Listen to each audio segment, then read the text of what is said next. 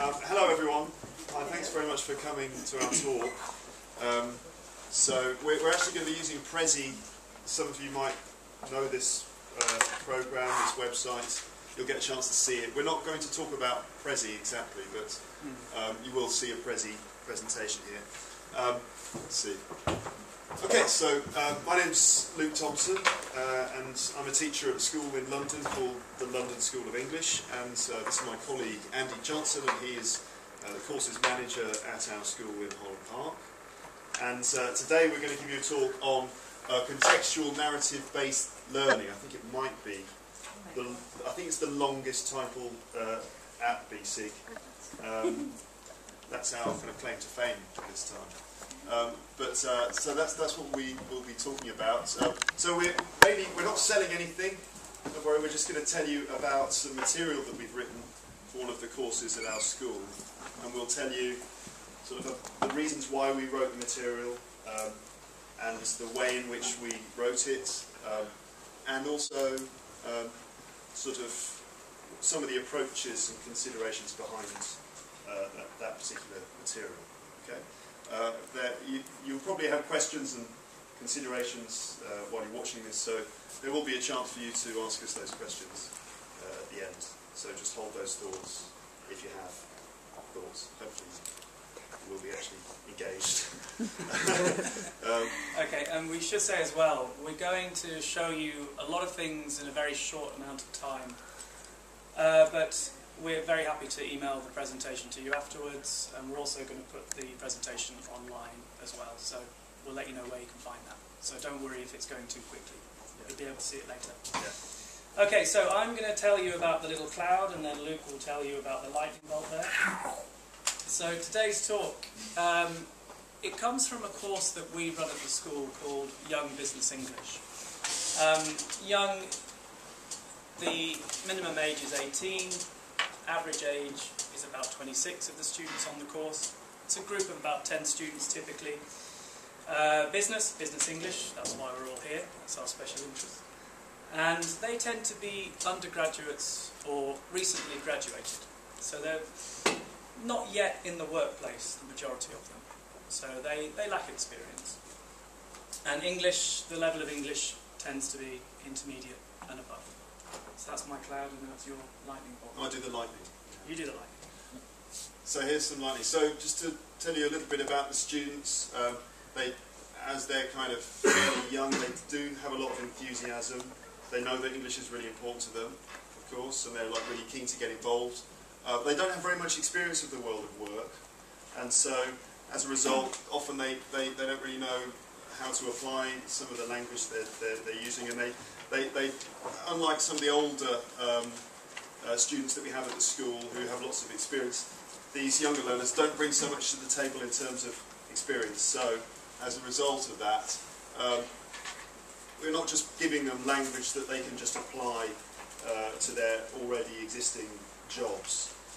We need to provide them with a lot more support. So it's not just a need for language, but also we need to teach them some soft skills as well. So sort of the ways in which they use the language too. Okay, and so seasick. Yeah, you might get a little bit seasick in this presentation, but that's fine. So the course can sometimes we have experienced when teaching this course that there can be a sense of a lack of structure in the course, because we get like this students in the class, they all want different things, so you're sort of struggling to provide everything that everyone wants, and so the course can come across as a bit bitty, right? And so we don't want to give a bitty piecemeal course. We want to give the feeling that it's all connected, and so we need to sort of provide joined up learning in some way, which can be quite difficult. The challenge is to join it up, but also to make it interesting and engaging, because we know that these young learners, they've got a slightly shorter attention span, and so you've got to keep them engaged at all times. So one of the ways that we think we can do this is to provide a large context around which in which the learning can take place. So there's a thread as well, so that means the sort of narrative that runs through lessons. And we're talking here about longer lessons, so not just a morning, but maybe something that could take place over 3 or 4 mornings worth of teaching. Yeah. So, for want of a better name, we've given it this name, which is contextual narrative-based learning. It's basically task-based learning. We don't think that it's anything particularly new. I mean, there's lots of case studies out there, and I went to a very interesting talk this morning about something quite similar. But what we're going to do now is we're going to explain our idea, our concept. We're going to show you one of the example lessons. As Luke said, it takes about 15 hours to complete one of these stories. We've written about 6 of these now. They're not published. And as we show you the materials, we'll explain the principles behind each part of the story, if you like. And kind of try and explain what's in it for you, really. What the advantages of doing it this way have been for us and our learners. We write quite a lot of material at the school, and so part of what we want to do is to give you an idea of, you know, to make you think about how you can write your own materials as well. So that's another consideration for you. Yeah. So the first idea is that the classroom is a company. So the students within the class work for a company, and through this they face challenges. The company faces challenges, and the students have to make very real decisions which affect the rest of their course. They learn by doing, and the key thing really for us is that the decisions they make have consequences.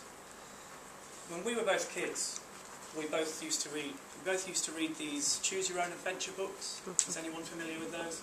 So if you make a decision, then you turn to this page. And I guess we wanted to kind of try and create something similar. It takes a lot of time to write this. We think for every hour of material that we produced, it takes probably 2 hours to write it. So it takes a lot of work, but it is worth it. So, Luke, I think this one's yours. So we'd like to just talk to you about how we created some of these pieces of material, and you will see some of the material on the screen in a moment. But if you're like trying to create a context or something like that, where do you start? And it can be quite difficult to be creative, right? So if you enter that creative mode at the beginning, you know, you've just got a blank piece of paper. Where do you start? You need to come up with some sort of situation, maybe a company. Now one of the ways that we did this was to actually look at logos. And so there are websites, for example this one, where you can find lots of royalty-free sort of generic logos. And so this is one of the ones we found, and we looked at it, we thought, okay, what kind of company might this be? It could be, you know, like a logistics company or something like that, or a mail order company perhaps. We ended up deciding this would be a skills training course that they deliver skills training, right? I mean, it could have been any company, that's just what we ended up with. And so we call it Deliver, and that's the company. So from that point, we could have created this whole story just sort of from just the logo, really. In terms of the material, this might be page 1, and the idea, of course, is just to introduce the topic. Deliver being a skills training organisation, it's all about skills training or soft skills. And so the first piece of material is just a fairly normal lead-in, really, a little discussion on soft skills.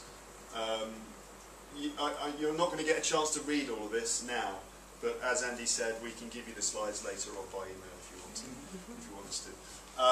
Then you have, for example, a vocabulary focus, and this comes from, you can see reading there. The reading text is on the next page, and it's an authentic piece of material which was just found on Business Ball's website. And so it's, again, just a vocabulary lead into reading text, which is authentic. Here we go. And there's the text, and so all the vocab here has just been taken out of this authentic text. And it's a good way to just lead into some of the key bits of vocab. You can see it here, different types of skills, some of the key skills. So delegation skills, communication skills, and so on. So you've got vocab and reading at the beginning. And then, after kind of introducing the topic, you would go into the context of it. And in this case. Thanks. You're stealing my part. So it's fairly standard. You introduce the topic, in this case we're reading about soft skills, and then you introduce the context which you have created. So, as Luke mentioned, we've created this company called Deliver, which provides training. And there's a little introduction here, which I'll read to you. It says, "You are a trainer working for Deliver, a company providing advice and training to small businesses across the UK and Europe. This is a very busy time for your company as you prepare for the upcoming European Jobs and Training Fair in Stockholm, the largest of its kind in Europe." Has anyone heard of the European Jobs and Training Fair? No? No, I made it up. You won't have heard of it. So please. Doesn't exist. So straight away they have a little idea about the company they work for and what's happening in their company at this moment. So the students become familiar with the context. What follows is an email, and this is written from the CEO of the company, and he is explaining that it's a very busy time, and what he would like them to do is three things. The first one is to choose a soft skill from the report they read earlier on, and prepare a short presentation on why it's an important skill for business people to have, and then finally run a short workshop training people on this skill. So he's asked them to do three things, and he's asked them to reply to his email. So the students then need to reply saying what they are going to do, and this kind of dictates the rest of the course, whichever skill they choose. We mentioned the context. Part of that is creating characters which have to be quite engaging and quite interesting. This character is called Rick O'Dell. He's actually a friend of mine. It's a fictitious company, but it's a real person. He won't thank me for making him appear such an idiot, but Rick likes to use a lot of management speak, lots of buzzwords. So he talks, for example, about pushing the envelope and getting our ducks in a row. And the students kind of find this language quite engaging and quite interesting, so immediately they're hooked by it. So you create the context. Here we have a language focus, so they need to send him an email and they need to persuade him that their idea is a good one. So, for example, we've got some language of persuasion, but we both feel very strongly that with this approach to teaching, it's very much down to the teacher how much input they give. So, for example, if you have a group who've already studied how to write business emails, you probably don't need to do any input on that. At the school, we have students continuously enrolling, so every week we have students coming in. So, also depending on their level, the teacher can choose to give as much or as little input, language input, as they feel is necessary. So they've got the topic, and now they've got the context. The next thing is to vary the delivery. So the students need to write an email to Rick. There's no point asking them to write an email on a piece of paper, because when would you do that in real life? So we've set up email accounts. For all the characters we've created, they've all got email accounts. So the students can interact directly with those characters. So here we have Rick's inbox, and the students here have all given their proposals, and you get genuine pieces of writing from them. And then you can use that also, you can go in, you can analyse their writing, you can take it in different directions. This guy here, Kim Tae, he's talking about, he wants to do strategic planning. That's what he would like to present at the workshop. He hasn't quite got the idea yet, because he's announced himself as the CEO of the London School of English. But, you know, you can't ask for everything for the start. Sorry, did you want to say something? I was going to point out this is exactly what you just said. Okay. That's what I'm Okay, so then we go to the next stage, which is you.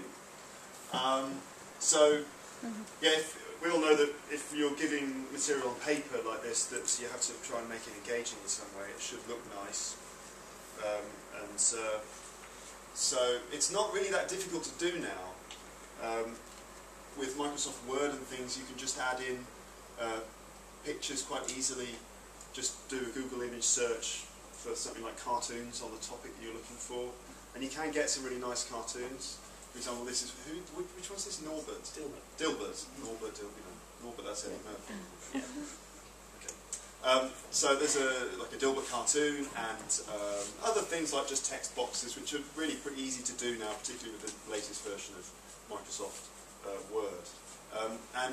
This part of the lesson here is just a sort of personalised introduction to presentations. So because we're moving in that direction, in the end they'll be doing something on presentations. We're introducing the idea. Here it's about phobias. You can see lots of different types of phobia.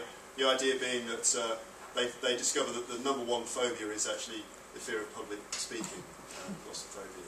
Right? So it's kind of, let's say, it gives them a chance to reflect on their experiences of doing presentations, which is sort of personalised, let's say. So it then allows them to look at, it's an introduction to doing presentations. Blended. So still moving towards them working on their presentations. We think it's important to try and vary the way that we deliver the material, or the way in which we communicate with the students in class. And so, you know, we want to try and replicate the way that these people communicate in the real world. So a lot of them are constantly on their iPhones, or hopefully not in class too much. But they obviously use YouTube a lot and things like that. So we want to feel like we're speaking their language.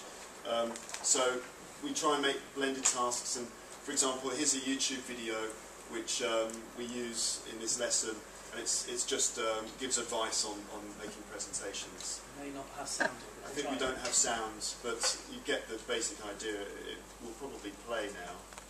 Possibly. Oh no. Oh, we do have a bit of sound. A business presentation, one of the most important communication tools. Without it, getting your big idea across is almost impossible. The key part of any presentation is you, the presenter. You should practice as much as possible. This will allow you to perfect your technique and avoid any shortcuts. On the big day, remember, first impressions count. Show you focus, proud, and without. Remember, technology is your friend. The overhead projector, for example, should only be used to better open or weigh down notes or silence an unruly audience member. Less is more. Colour and sound should be used, but not all. Video to enhance and inform, but make sure it is relevant to the subject matter. Additionally, don't forget ancillary support items such as concise and helpful handouts. Try to resist the temptation to overcopy paper. And also, when stressing key points, never underestimate the power of a laser pointer. You'll be able to deliver a memorable and persuasive business presentation. Just remember, in the end, to the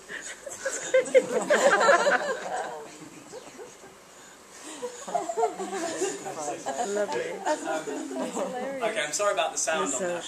But I think you can see from the Blink Light TV, there's loads of them. They're really good. But you can see from the animation, it's fairly straightforward to follow. So the students pretty much get it. Okay, sorry, Luke. It's a good site, that Blink Life as well. There's loads of those sorts of videos on there. It's quite a good place to find things. So, whoop. That could have been slapstick there.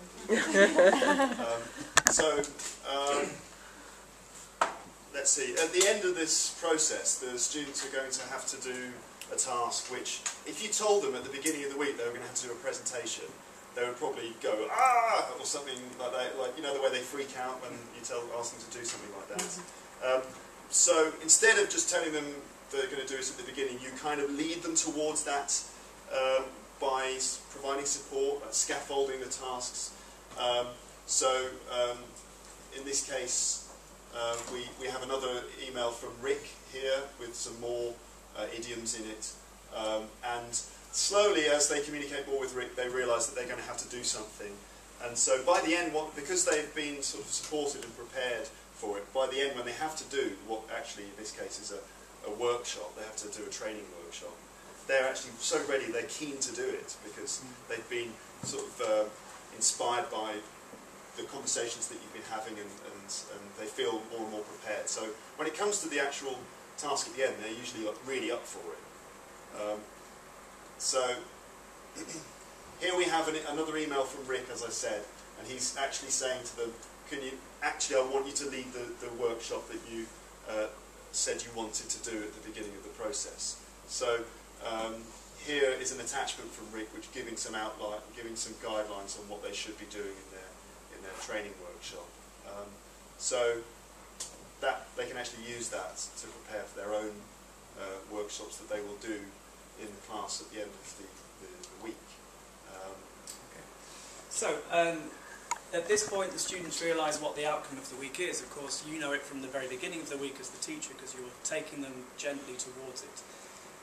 But when you're writing the materials, it's very important to create the outcome quite early on. So, as Luke mentioned, in this case it's running a workshop, sorry. So, further materials with a lead into the difference between lectures and seminars and workshops. And then our final piece of correspondence from Rick. They're probably getting really sick of him by this point, as you do with your boss. And here he's asked them to come to work, and he's sent them to one of the meeting rooms, and there's a mystery video that's going to play. And he's talking about how he's too busy to be there because he's on the golf course, and so on. So, what they do now is a fun task, for want of a better word. Is anyone familiar with the website TED? Yeah, it's fantastic. But here we took something from TED, a workshop from TED called the Spaghetti Challenge. No. Have you heard that one? So the students have, in groups of 4, they've got 20 sticks of spaghetti, not cooked. They've got some sellotape, they've got some string, and they've got 1 marshmallow. And they have 18 minutes to build the highest freestanding tower out of those materials. And the only rule is that the marshmallow has to be on top. Now, they do the task so they can get an example of how to do a workshop. The idea behind the workshop is that it teaches them team building skills, or at least that's what Tom Woodcheck thinks. So once they complete the task, they reflect on it. What did they learn about how they organise themselves? What did they learn about teamwork? And then you can show them the lecture on TED, and that's Tom basically answers all of these questions. So then they have their own example of how to run their own workshop. And the final point is feedback. We provide feedback forms for all of them. So not only are us as teachers giving them feedback on their language and on their performance, but they also give each other feedback, so they get peer feedback as well.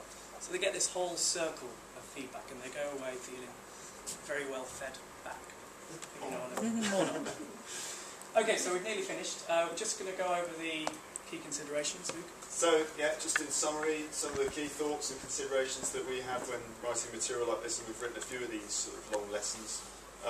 First of all, choose a topic that obviously is relevant to their needs and that they will find interesting and motivating and so on. Pick an outcome, so that's what are they going to do at the end of this fairly long process. For example, to run a training workshop or whatever it might be. Create some characters and context. As you see, people like Rick, the CEO, and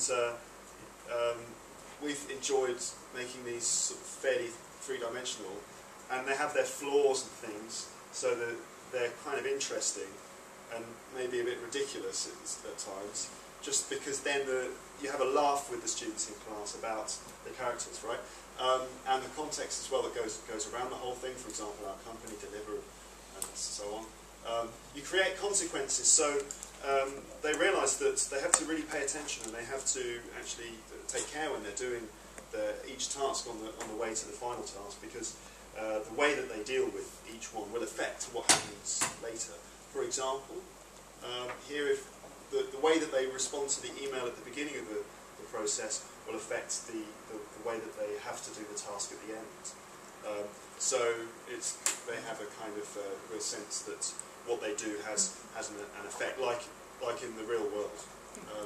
So also you have to make it flexible. This is really important for the teacher, because obviously as a teacher you might not want to go in and be fixed into 15 hours worth of lesson materials. So you have to design the material so that teachers can maybe take each bit as a standalone bit, which they can teach on its own, rather than having to teach the whole thing. So you have to build in a sort of flexibility so that each part, each segment could be used on its own if Obviously, we prefer the teachers to do the whole thing, because we wrote it that way, but it is designed that they can just pick and choose bits as they like. and also making it blended. So that means evolving, as mentioned, various things. Now, when writing this material, the first port of call, of course, was Google, and just a Google search can just start you off on a little sort of flight of inspiration. And also, obviously, TED, which is a great resource for videos, and can, again, be a good source of inspiration. And Sporkle, I don't know if you've played around with it, but it has lots of language games, and they're really effective. And they're really good for warm-up activities, for example. Like there's one that Andy uses a lot, which is they have lots of logos of very famous brands, but all the names have been taken out. And they have 5 minutes to try and name all the brands. And then immediately they're just locked into the topic of branding, for example. And it's really fun as well. And Prezi, and this presentation that you're seeing here was made using Prezi, which you can get on your iPad as well as an application for free. And it's quite a different way of presenting information rather than just the standard linear sort of slide, next slide approach that you get with PowerPoint. Instead, with this, you get slightly more. Not that there's anything wrong with PowerPoint. Not that there's anything wrong with PowerPoint, of course. It's just a nice alternative sometimes. Okay, so some comments. We've been doing this now for about 6 months. Here's just a selection of comments from one group that we had. So, I like the special expressions. He's talking about the idiomatic language. That was nice, Maria. You have a picture in your mind of the people.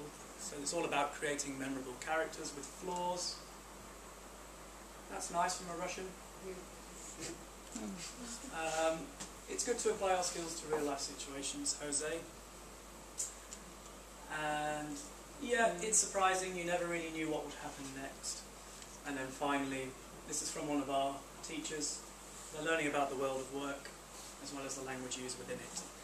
Claudia had a slight feeling of guilt, particularly referring to what Tae Young said, because she felt that she was kind of lying to the students throughout the week. They didn't really know where it was going, and she did, and she couldn't really tell them otherwise. Okay, so it's generally pretty positive. So, thank you for listening. Any questions? We've got probably about 5 minutes if you want to ask us questions. We'll be hanging around as well during the coffee break. You can ask us questions. Any thoughts or comments? I mean, welcome any ideas or comments on this. Do you provide any feedback on the written email? Yeah, all the way through. We're constantly giving them feedback. So the written email that they get, they would get written feedback on that. It's vital. Yeah, and depending on the level of the writing, that could be a whole session in itself. So it gets back to the point about flexibility. It's up to the teacher how much time they spend on each section. So you can. Mostly individual feedback, or it depends. It's entirely down to the teacher. Yeah, I think it's probably be a mix of the two. They'd give a little bit of return email feedback, and also when I teach it, I like to do group feedback as well, using examples. We were kind of talking about this in the last session about authentic materials. What about copyright? And do you have any issues with that? Because you did mention a few websites with royalty-free images. We try to be careful. I mean, we always credit sources whenever we do use any material. What happens, what we've been showing you here, let me just flip back a few slides. A bit quicker. So, for example, if you look at these are all Word documents, and I've just created PDFs. But at the bottom, there's always a line saying where all the pieces of material came from. Now, because we're not published, we don't know what would happen if we were to get anything published. That may change things. We don't really know too much about that at the moment. But we haven't had any issues. I think if you're selling the material, that's a different thing. But if you're just using it as part of a course, I think it's a different question. I'm just wondering if we could apply this sort of idea, and then we should copy to other fields. I mean, for example, I've been teaching barmen for a long time. They could set up and I'm often working in a bar and create. I'm imagining this company This is what I tend to do. Exactly. But You can imagine what would be perfect would be able to like sit on the shoulder of the learner while they're going through their actual job and sort of help them through it. But you can't do that for obvious reasons. But so the more you can set it up so it's like more that. like a company. Yes, what I do. You know, usually I mean do practical stuff, but set it up as a company. See if it, I mean, because then you can go through the whole sort of process of setting up a company, and that's more legal English, though, isn't it? Same. This goes back to feedback and also to assessment. Do you have any criteria that you set down? Is this a compulsory course that they're taking?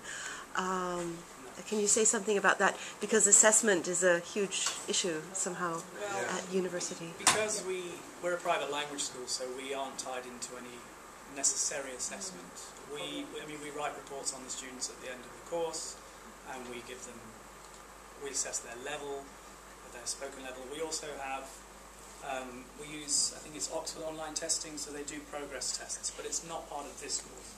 This isn't an academic English course either. I mean, they might sort of take sort of some months off their university course to come, but it's not integrated within their university studies. This course is just a business English course for people at university graduate or postgraduate age. So motivation is not an issue, for example. Well, assessment can be just done on your own terms. Right. But I mean, some of the most important things are just task achievement. Like Tae-hyun, as you saw, thought he was the CEO of London School of English, but that was not that wasn't in the criteria for that particular task. It wasn't like you've got to come up with it. And that may be due to instruction or something. But the question of motivation is a good one, because one of the problems that we had on the course was that the students weren't really engaging, and we had to think of a way to get them more involved because we don't have assessment. So by putting them in a team, they kind of feel that they owe something to their teammates to do the tasks properly. So we find that it does work well.